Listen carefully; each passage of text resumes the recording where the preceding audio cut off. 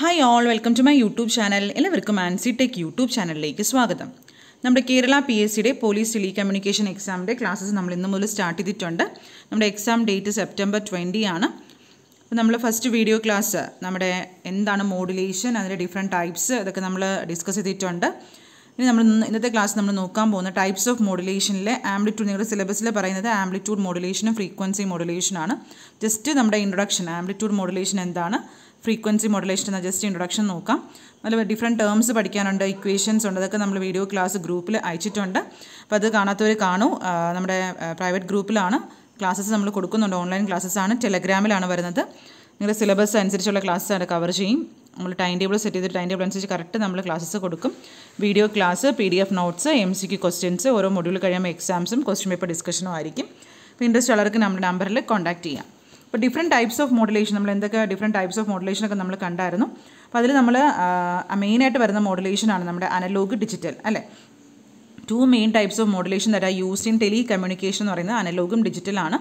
Analogue മോഡുലേഷനിലാണെങ്കിൽ നമ്മളൊരു continuously varying sine wave ആണ് career വേവായിട്ട് use ചെയ്യുന്നത്. അനലോഗ് മോഡുലേഷനിൽ കരിയർ വേവായിട്ട് യൂസ് ചെയ്യുന്നത് എന്താണ്, ഒരു കണ്ടിന്യൂസ്ലി വേരിയിങ് സൈൻ വേവ് ആണ് is used as A career wave. അതെന്ത് ചെയ്യാം, ദാറ്റ് മോഡുലേറ്റ്സ് ദ മെസ്സേജ് സിഗ്നൽ അല്ലെങ്കിൽ ഡേറ്റ സിഗ്നലിനെ അത് മോഡുലേറ്റ് ചെയ്യും. അതാണ് അനലോഗ് മോഡുലേഷൻ. ഇനി എങ്ങനെയാണ് ഒരു അനലോഗ് മോഡുലേഷൻ വർക്ക് ചെയ്യുന്നത്? നമ്മൾ പറഞ്ഞു ഒരു കരിയർ വേവ് ഉണ്ട്. കരിയർ വേവ് എന്ന് പറയുമ്പോൾ ഹൈ ഫ്രീക്വൻസി വേവ് ആണ്. അതിന് 3 ഡിഫൈനിങ് പ്രോപ്പർട്ടീസ് ഉണ്ട്. അതായത് അതിൻ്റെ amplitude, frequency, face. These three defining properties are used to create 3 types of modulation. ഈ 3 ഡിഫൈനിങ് പ്രോപ്പർട്ടീസ് ആയ ആംപ്ലിറ്റ്യൂഡ്, ഫ്രീക്വൻസി, ഫേസ് ഇത് യൂസ് ചെയ്താണ് 3 ടൈപ്സ് ഓഫ് മോഡുലേഷൻ ക്രിയേറ്റ് ചെയ്തത്. അതായത് amplitude use ചെയ്താണെങ്കിൽ amplitude modulation, frequency ആണെങ്കിൽ ഫ്രീക്വൻസി മോഡുലേഷൻ, ഫേസ് ആണെങ്കിൽ face modulation. അപ്പോൾ നമുക്ക് ഓരോന്ന് നോക്കാം എന്താണെന്ന്. ഓക്കെ, അപ്പോൾ നമ്മുടെ മോഡുലേഷൻ മെയിൻ ടൈപ്സ് ആണ് അനലോഗും ഡിജിറ്റലും. അനലോഗ് മോഡുലേഷനിൽ ഒരു കണ്ടിന്യൂസിങ് വേരിയിങ് സൈൻ വേവ് ആണ് കരിയർ വേവായിട്ട് നമ്മൾ യൂസ് ചെയ്യുന്നത്. നമ്മുടെ മെസ്സേജ് സിഗ്നലിനെ മോഡുലേറ്റ് ചെയ്യും. Analogue modulation works on the properties എന്ന് പറയുന്നത് ആംപ്ലിറ്റ്യൂഡ്, ഫ്രീക്വൻസി, ഫേസ് ആണ്. ഈ 3 പ്രോപ്പർട്ടീസ് ആണ് എന്ത് ക്രിയേറ്റ് ചെയ്യുന്നത്, 3 ടൈപ്സ് ഓഫ് മോഡുലേഷൻ ക്രിയേറ്റ് ചെയ്യും. അതിൽ ഫസ്റ്റ് നമുക്കറിയാം ആംപ്ലിറ്റ്യൂഡ്. ആംപ്ലിറ്റ്യൂഡ് എന്ന് പറയുമ്പോൾ ഒരു ഹൈ എനർജി, ഇതൊരു സൈൻ വേവ് ആണ്. ഒരു ഹൈ എനർജി വേവ് ഉണ്ടെങ്കിൽ അതിനെന്തായിരിക്കും, ഹയർ ആംപ്ലിറ്റ്യൂഡ് ആയിരിക്കും, അല്ലേ. ഒരു ലോ എനർജി വേവ് ആണെങ്കിൽ അതിനെന്തായിരിക്കും, ആംപ്ലിറ്റ്യൂഡ് കുറവായിരിക്കും. നമുക്ക് എന്താണ് ഒരു ആംപ്ലിറ്റ്യൂഡ് മോഡുലേഷൻ എന്ന് നോക്കാം. ആംപ്ലിറ്റ്യൂഡ് മോഡുലേഷൻ ഓർ AM, നമുക്കതിനെ AM കൊണ്ട് ഡിനോട്ട് ചെയ്യാം. It is the method of varying the instantaneous amplitude of the carrier signal accordingly with the instantaneous amplitude of the message signal. Okay.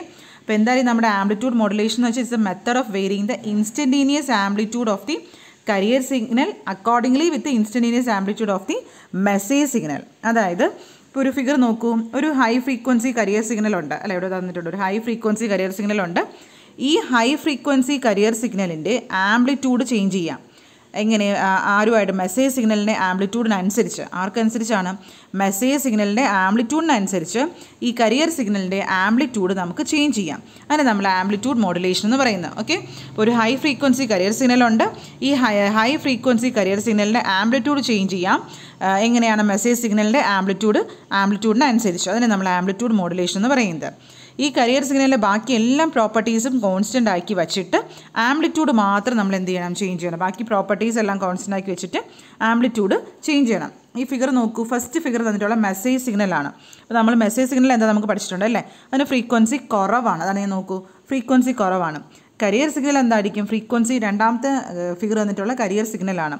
Frequency high ആണ്. കാരണം നോക്കൂ, ഈ ഒരു ഇതിൽ തന്നെ ഉണ്ടോ, ഈ ഒരു ഇതിൽ തന്നെ നമ്പർ ഓഫ് സൈക്കിൾസ് കണ്ടോ, കൂടുതലാണ്. ഇവിടെ നോക്കൂ, നമ്പർ ഓഫ് സൈക്കിൾസ് കൂടുതലാണ്. അപ്പം നമ്മുടെ കരിയർ സിഗ്നലിന് ഹൈ ഫ്രീക്വൻസിയാണ്.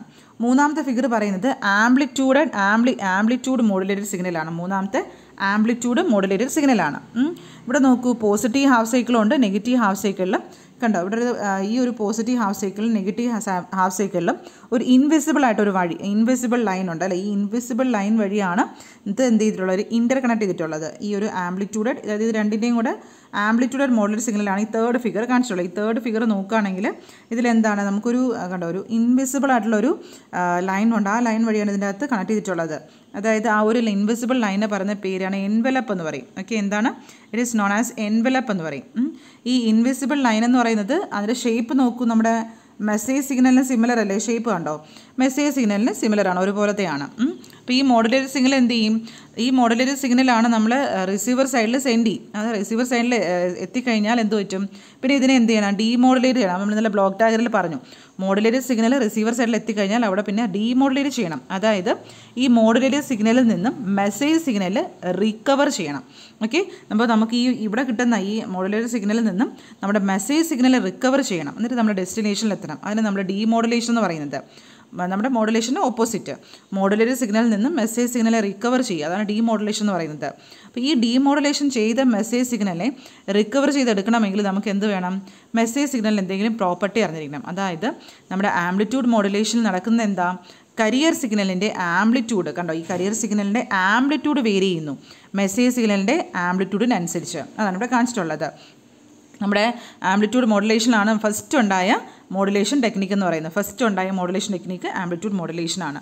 ഓക്കെ, കണ്ടോ, ഫസ്റ്റ് ഫിഗർ ഷോ ചെയ്യുന്ന മോഡുലേറ്റിംഗ് സിഗ്നലാണ് അല്ലെങ്കിൽ മെസ്സേജ് സിഗ്നലാണ്. അതിനകത്ത് എന്തുണ്ട്? ഇൻഫോർമേഷൻ ഉണ്ട്, which contain information. Second figure കാണിച്ചിട്ടുള്ള എന്താണ്? ഒരു ഹൈ ഫ്രീക്വൻസി കരിയർ സിഗ്നലാണ്. അതിനകത്ത് എന്താ? Which contains no information. Last figure കാണിച്ചിട്ടുള്ളതാണ് എന്താണ്? നമുക്ക് ഇത് കിട്ടുന്ന റിസൾട്ടൻ്റ് ആയിട്ടുള്ള ആംപ്ലിറ്റ്യൂഡ് മോഡുലേറ്റഡ് സിഗ്നൽ. ഈ തേർഡ് ഫിഗർ കാണിക്കുന്നത് എന്താണ്? ആംപ്ലിറ്റ്യൂഡ് ഓഫ് ബോത്ത് എന്തിനൊക്കെ കാണിക്കുന്നു? പോസിറ്റീവ് നെഗറ്റീവ് ഹാഫ് നമുക്ക് കിട്ടുന്നുണ്ട് ഈ മൂന്നാമത്തെ ഫിഗറിൽ.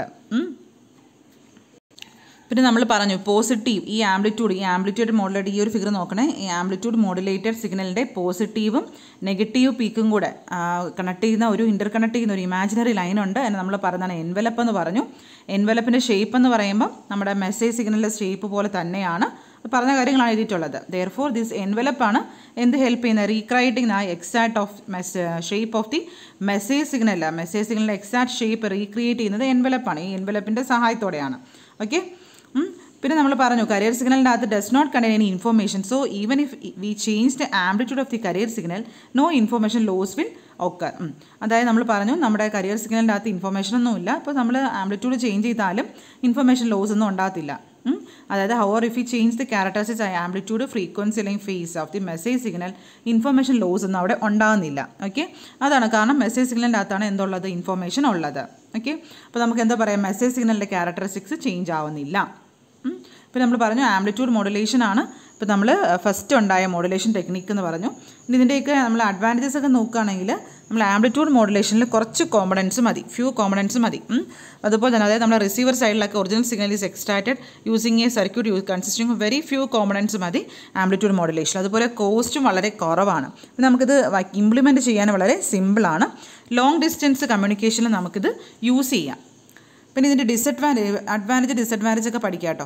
അതിൻ്റെ ഡിസഡ്വാൻറ്റേജ് എന്താണ്? Amplitude modulation is inefficient in terms of the power usage. Wastage of power ഉണ്ട്. നമ്മൾ പറഞ്ഞു ഈ ആംപ്ലിറ്റ്യൂഡ് മോഡുലേഷൻ സെൻഡ് ചെയ്യാൻ വേണ്ടി നമ്മൾ കരിയർ യൂസ് ചെയ്യുന്നുണ്ടല്ലോ. അപ്പോൾ ഈ മെസ്സേജിൻ്റെ കോൺട്രിബ്യൂഷൻ വളരെ കുറവാണ് നമ്മൾ പറഞ്ഞല്ലോ. സോ നമുക്ക് ഈ ട്രാൻസ്മിറ്റ് ചെയ്യാൻ യൂസ് ചെയ്യുന്ന പവറൊക്കെ എന്ത് ചെയ്യും? വേസ്റ്റേജ് ആ പവർ വേസ്റ്റേജ് എന്ന് പറഞ്ഞാൽ വളരെ കൂടുതലായിരിക്കും. പിന്നെ ഹൈ ബാൻഡ് വിഡ്ത്ത് വേണം.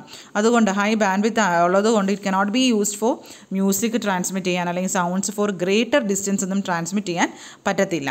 അപ്പോൾ ഇങ്ങനത്തെയാണ് ഡിസഡ്വാൻറ്റേജ്. അപ്പോൾ ഇങ്ങനത്തെ ഡിസഡ്വാൻറ്റേജസ് ഒക്കെ ഓവർകം ചെയ്യാനാണ് നമ്മൾ ആര് യൂസ് ചെയ്യുന്നത്?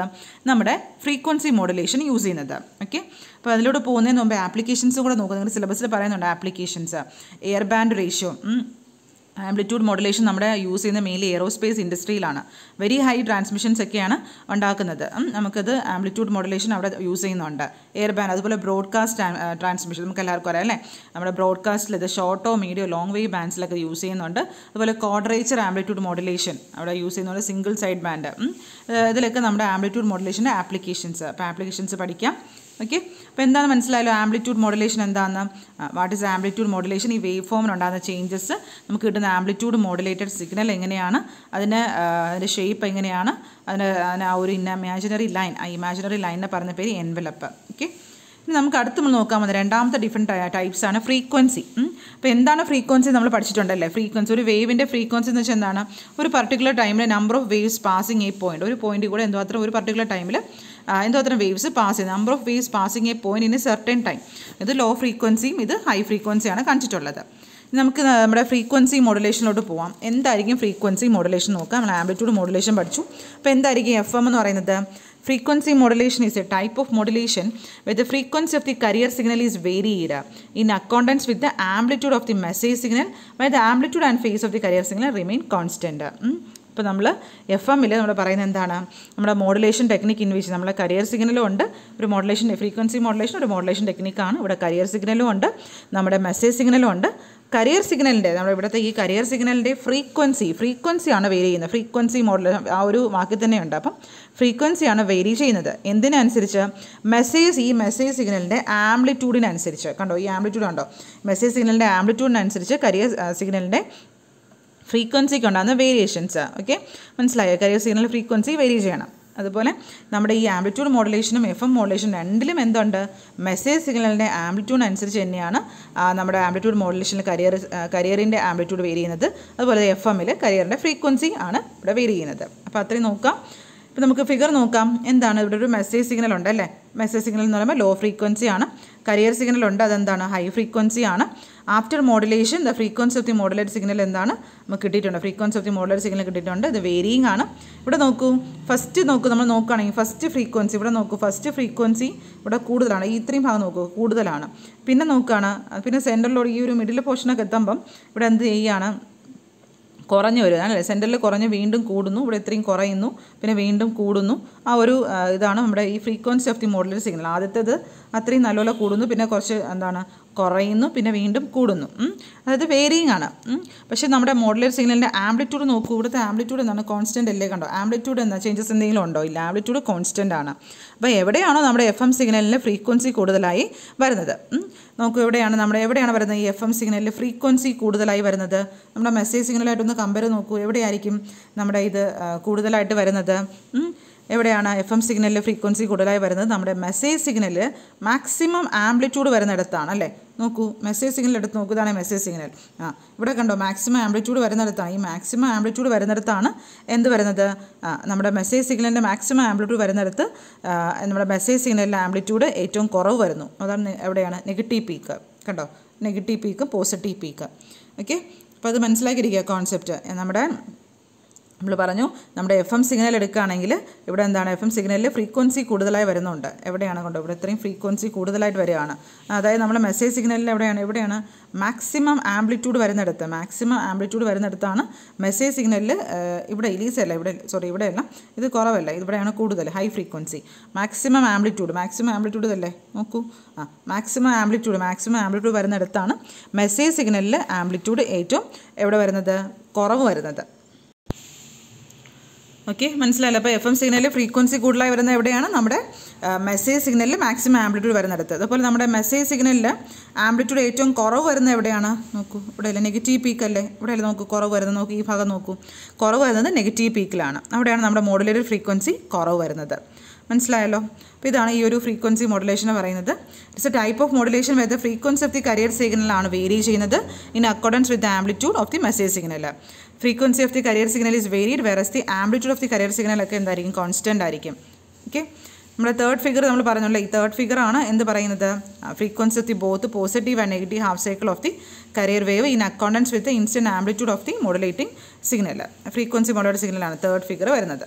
ഓക്കെ, ഇതിൻ്റെ അഡ്വാൻറ്റേജസ് ഒക്കെ നോക്കുകയാണെങ്കിൽ ഇറ്റ് ഈസ് എന്തായിരിക്കും, നമ്മുടെ ഫ്രീക്വൻസി ആംപ്ലിറ്റ്യൂഡ് മോഡുലേഷനായിട്ട് കമ്പയർ ചെയ്യുകയാണെങ്കിൽ it is more resistance to additive noise than amplitude modulation. More resistance to noise ആണിത്. കാരണം എന്ന് വെച്ചാൽ നമ്മുടെ FM-ലാണെങ്കിൽ frequency മോഡുലേഷനിലാണെങ്കിൽ frequency vary ചെയ്യുന്നതനുസരിച്ച് amplitude constant അല്ലേ. സോ നമ്മൾ സെൻഡ് ചെയ്യുന്ന ടൈമിൽ തന്നെ എന്ത് ചെയ്യും, അൺവാണ്ടഡ് ആയിട്ടുള്ള നോയിസ് ഒക്കെ എന്ത് ചെയ്യും, അഫക്റ്റ് ചെയ്ത് നമ്മൾ ആംപ്ലിറ്റ്യൂഡിൽ വേരിയേഷൻ വന്നാലും നമുക്ക് എന്തെങ്കിലും ഒരു കോൺസ്റ്റൻറ്റ് ആംപ്ലിറ്റ്യൂഡ് എടുത്താലേ എന്ത് ചെയ്യത്തുള്ളൂ, നോയിസിനെ അഫക്റ്റ് ചെയ്യാത്ത ഒരു സിഗ്നൽ കിട്ടുള്ളൂ. സോ നമ്മുടെ FM-ൽ എന്താണ്, it is more immune to noise ആയിരിക്കും compare to AM. It is more immune to noise. അതുപോലെ തന്നെ എവിടെയൊക്കെ യൂസ് ചെയ്യുന്നുണ്ട്, നമ്മുടെ നോക്കൂ radar, ടെലമെട്രി, seismic prospecting, video transmit സിസ്റ്റത്തിൽ, മ്യൂസിക് സിസ്റ്റത്തിൽ, നമ്മുടെ FM മെയിൻലി യൂസ് ചെയ്യുന്നത് നമ്മുടെ FM ബ്രോഡ്കാസ്റ്റിംഗ്. ഇതൊക്കെയാണ് നമ്മുടെ വൈഡ്ലി യൂസ് ചെയ്യുന്നതിൻ്റെ ആപ്ലിക്കേഷൻസ് നോക്കുക, വൈഡ്ലി യൂസ് ചെയ്യുന്നത്. ഓക്കെ, പിന്നെ അഡ്വാൻറ്റേജസ് പറഞ്ഞു. എന്താണ് അഡ്വാൻറ്റേജസ്, ഇതിന് high signal to noise ratio ആണ്, അതായത് ലെസ് നോയിസ് ആണ്. പിന്നെ അതുപോലെ തന്നെ അഡ്ജസ്റ്റൻറ്റ് ചാനൽ ഇൻ്റർഫറൻസ്, ഈ ഫ്രീക്വൻസി മോഡുലേഷൻ അടുത്തുള്ള ചാനൽ ഇൻ്റർഫിയറൻസ് ഒന്നും ഇതിനെ അഫക്റ്റ് ചെയ്യത്തില്ല. അതൊക്കെയാണ് ഇതിൻ്റെ അഡ്വാൻറ്റേജസ് വരുന്നത്. നല്ല പവർ ഈസ് ഇൻ, പിന്നെ all the power transmit in frequency modulation എന്ന് പറയുന്നത്. ഫ്രീക്വൻസി മോഡുലേഷൻ നമ്മൾ ട്രാൻസ്മിറ്റ് ചെയ്യുന്ന എല്ലാ പവറും യൂസ്ഫുൾ ആണ്. പക്ഷേ നമ്മൾ പറഞ്ഞു amplitude മോഡുലേഷനാണെങ്കിൽ the power is in career ആണ്, അത് യൂസ്ലെസ് ആണ് അല്ലേ. പിന്നെ ഡ്രോബാക്ക് പറയുകയാണെങ്കിൽ എന്താണ്, വൈഡർ ബാൻഡ് വിഡ്ത്ത് ആയിരിക്കും, ആംപ്ലിറ്റ്യൂഡ് മോഡുലേഷൻ കാട്ടി വൈഡർ ബാൻഡ് വിഡ്ത്ത് ആണ്. പിന്നെ ഇതിൻ്റെ ഫ്രീക്വൻസി ബാൻഡ്സും കൂടെ ഒന്ന് നോക്കൂ. ബാൻഡ് നെയിം അതിന് കോഡ് എന്ന് പറയുമ്പോൾ VLF, very low frequency, range 10 to 30 kHz ആണെങ്കിൽ ടെലഗ്രാഫി. ഈ ഒരു ടേബിളും കൂടെ പഠിച്ചു വയ്ക്കുക, സംടൈംസ് ഇതിന് ക്വസ്റ്റ്യൻസ് വരും. Low frequency 30 to 300 kHz marine navigation, medium frequency 300 to 3000 kHz broadcasting, 3 to 30 MHz long distance, 30 to 300 MHz TV radar, 300 to 3000 MHz അതായത് ultra high ഫ്രീക്വൻസിയാണ് band name, short distance uses, 3 to 30 GHz super high frequency satellite, extra high frequency 30 to 300 GHz. അത് ഗവൺമെൻറ്റിൻ്റെ യൂസസിന് മാത്രമേ extra high frequency bands use ചെയ്യാൻ പറ്റത്തുള്ളൂ. Okay, മനസ്സിലായല്ലോ. അപ്പോൾ ഇത്രയാണ് നമ്മുടെ ഇന്നത്തെ ക്ലാസ്സിൽ വരുന്നത്. ബാക്കി നമ്മുടെ MCQ ആണ്, നമ്മളത് ഗ്രൂപ്പിൽ ഷെയർ ചെയ്യും. MCQ ക്വസ്റ്റ്യൻസ് അതിൻ്റെ കമ്പാരിസനൊക്കെ പഠിക്കാം.